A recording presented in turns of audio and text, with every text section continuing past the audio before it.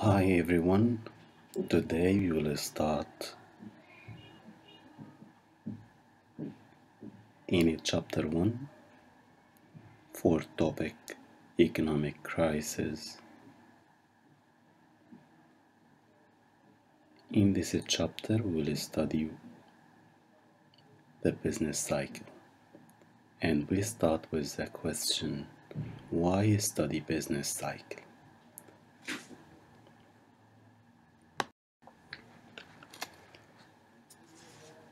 It has been said that capitalist economies are like trunks. They have trouble moving in a straight line, which means it is inherited in the capitalist system that they have ups and downs. Later we call this business cycle. Not only do recessions and depression reduce standards of living and they increase poverty, but they undermine the public confidence in the benefit of capitalism and often democracy.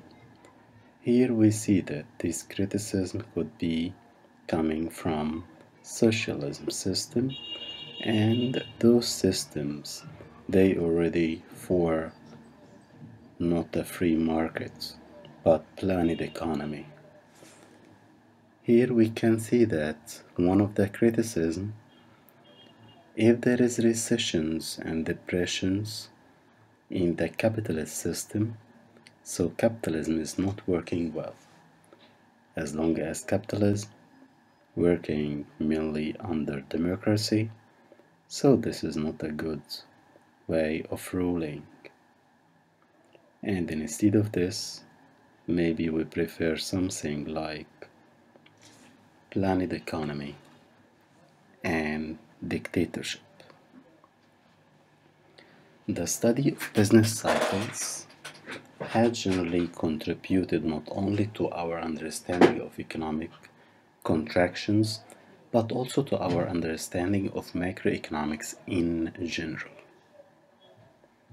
As long as any change in the business cycle resulted in the whole economy, and also because one of these very famous business cycles we call this Great Depression was a reason behind the development of macroeconomics and the Keynesian theory. Modern depressions in East Asia and Japan, as well as the recent global financial crisis, occurred in 2007-2008 in USA, point out that both the validity of much of our present economic theory and also to areas that need to be explored further before economists can completely understand business cycles and enact policies to prevent them.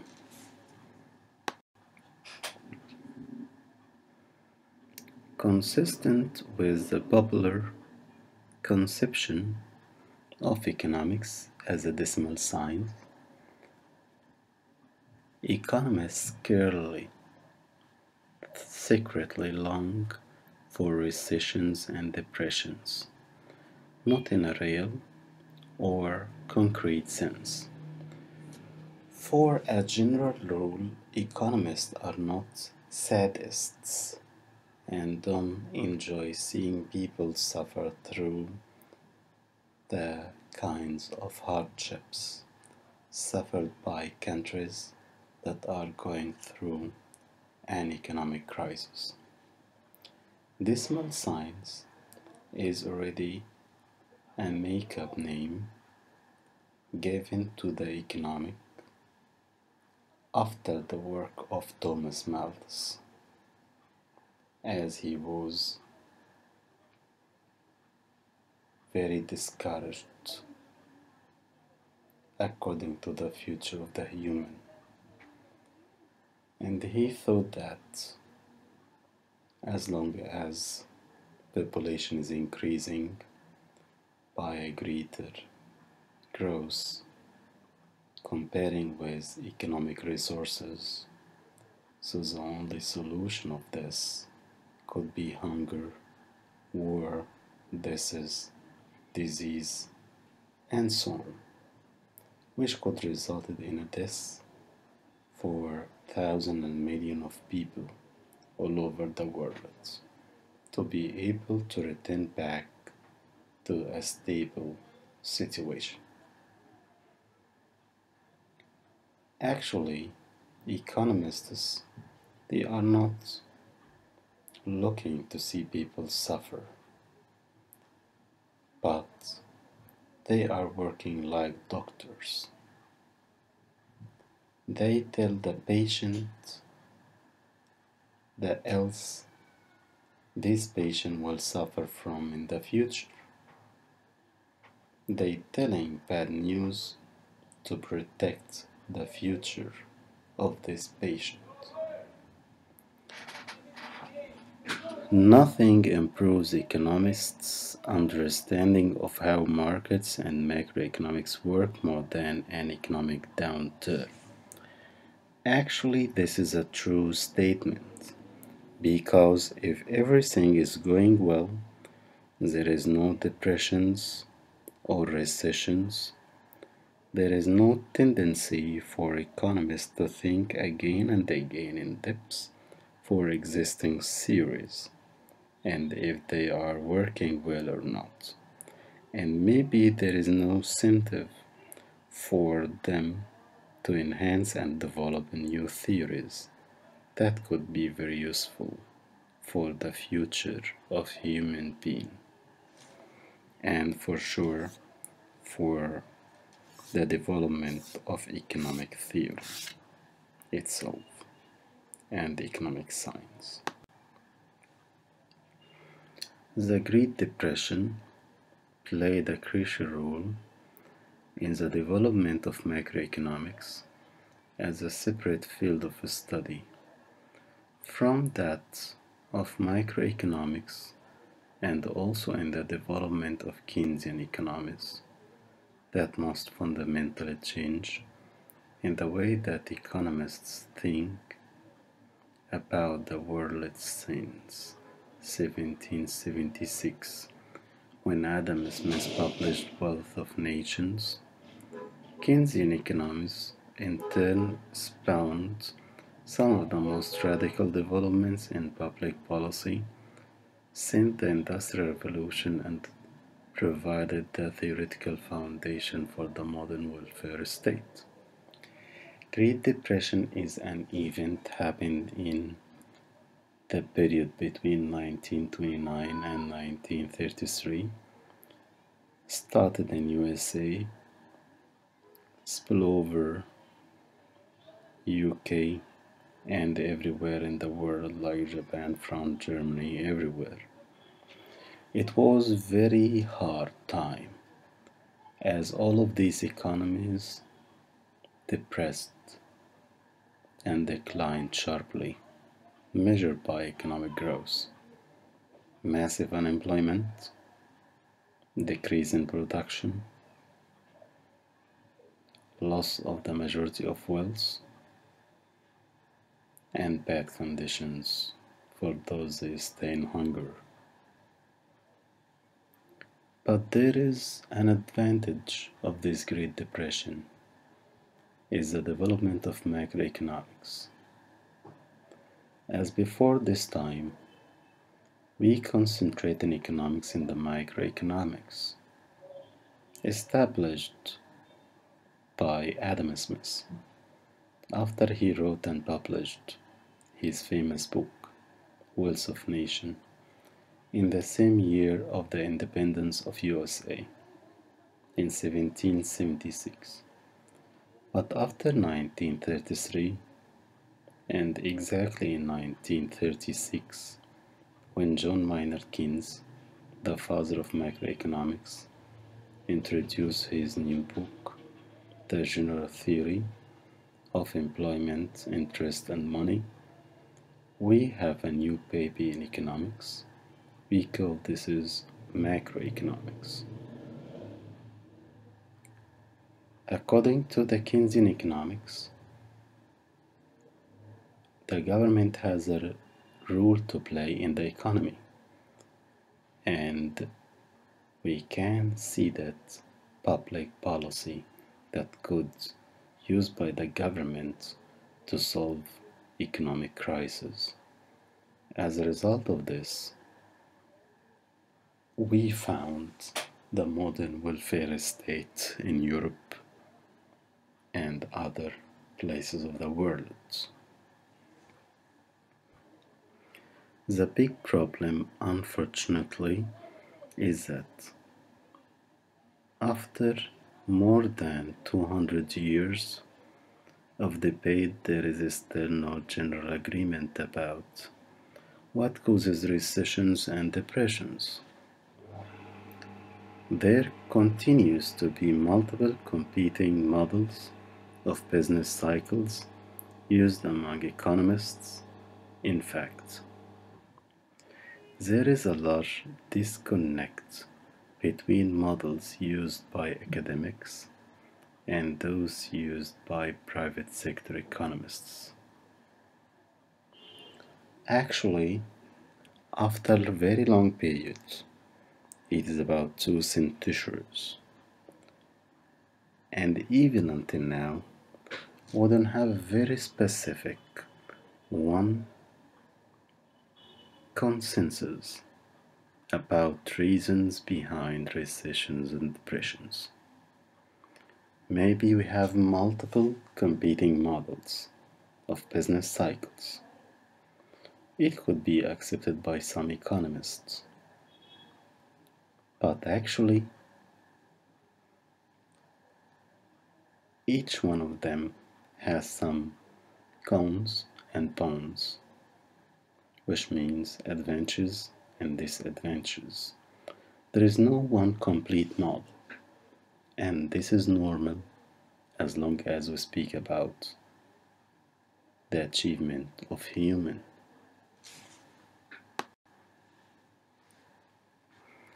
For an example of how disagreement persists in macroeconomics, we consider the recession happened in USA between 1990 and 1991. Some economists have argued that it was caused by aggregate demand downturn, which means decreasing in the demand power like aggregate consumption and investments, resulting from a reduction in consumer confidence.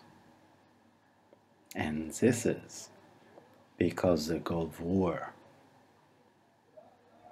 or by a decrease in money supply by the Federal Reserve.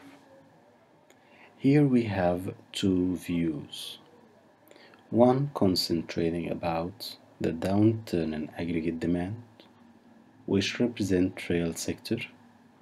The second one speak about money supply, which is monetary sector or nominal sector. Others have argued that it was caused by a decrease in aggregate supply, brought about by an increase in the price of oil during the war, or the delayed effects of tax increases and the new government regulation adopted in the late 1980s. Here we can see that we have an opposite explanation for the first one. The second one concentrating about supply side shocks, like increase in oil prices, which pushing the inflation up, mainly cost push inflation,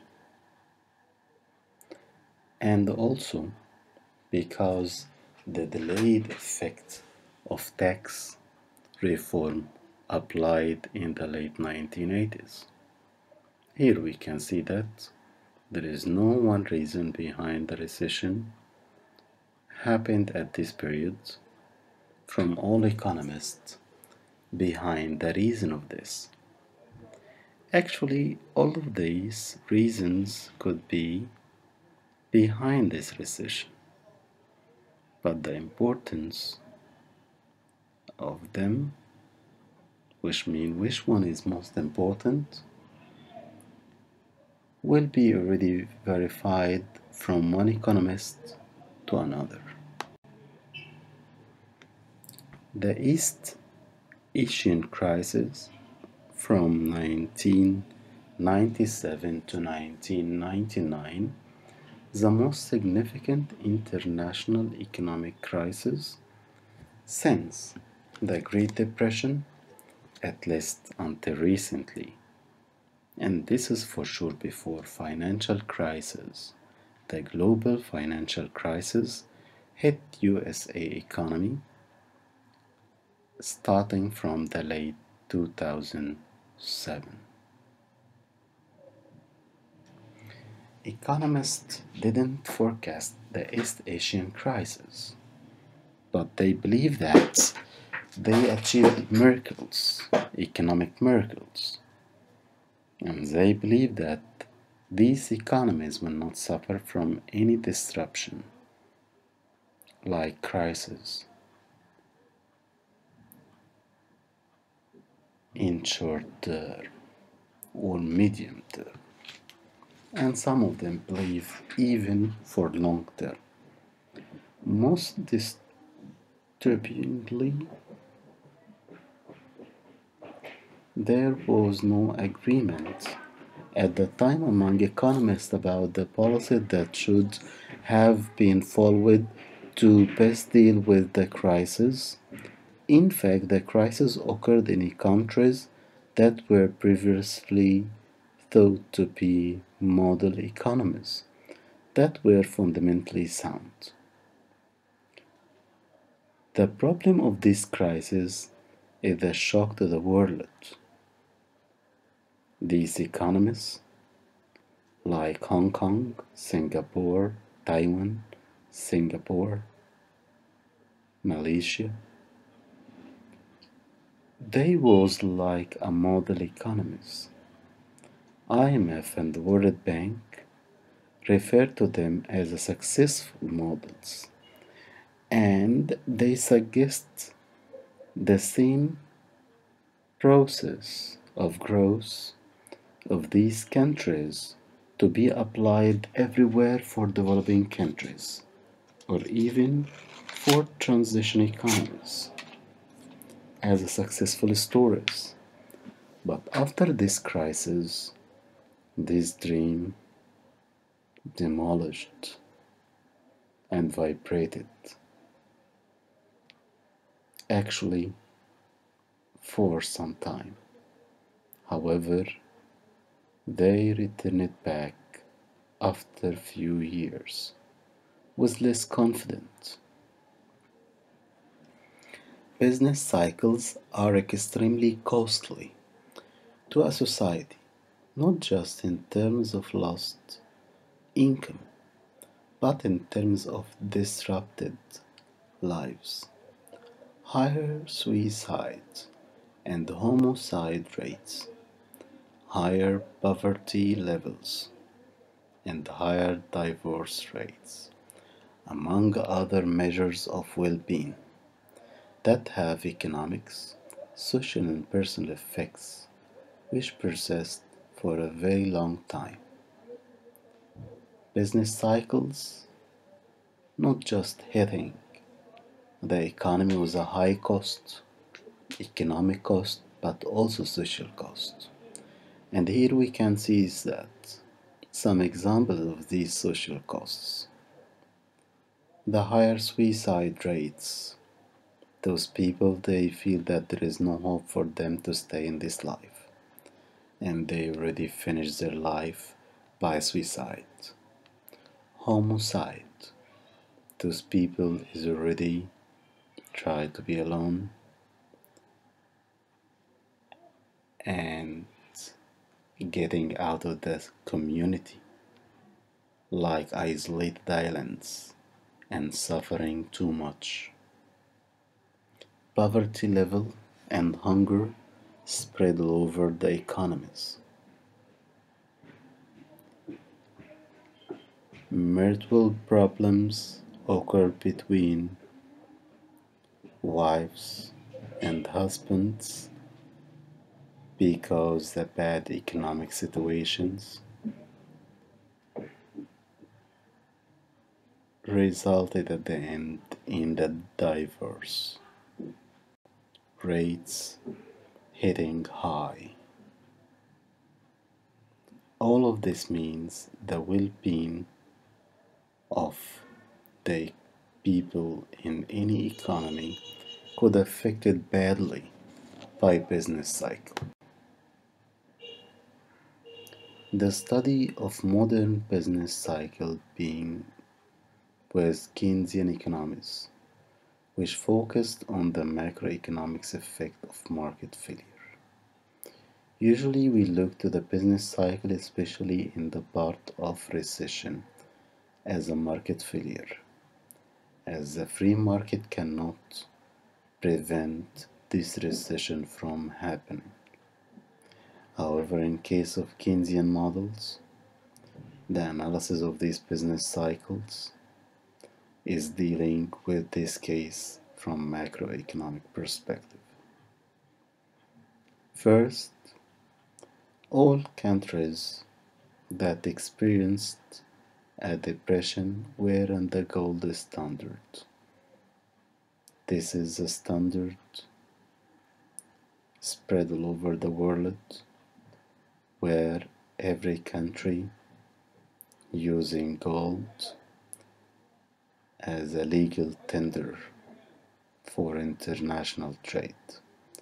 And the movement of gold from country to another country depends on the balance of payment, surplus or deficit,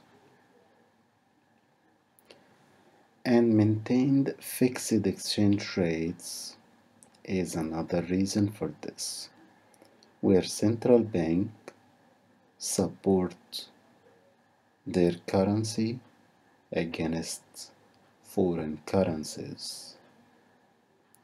Second, there were severe balance of payment imbalances in place when the gold standard was restored after World War I. You can return to see that how much is the accumulation of gold in hand of USA by this time, and how much of this lost from Europe during this World War I. Third, asymmetries in the way the gold standard was administered made it unstable. And finally, a massive international deflation was the result of a strict adherence to the gold standard and a naive macroeconomic policy. Financial innovation in the form of securitized home mortgage and financial derivatives, and the trade and saving imbalances between China and US that fueled excessive debt and asset bubbles in the United States.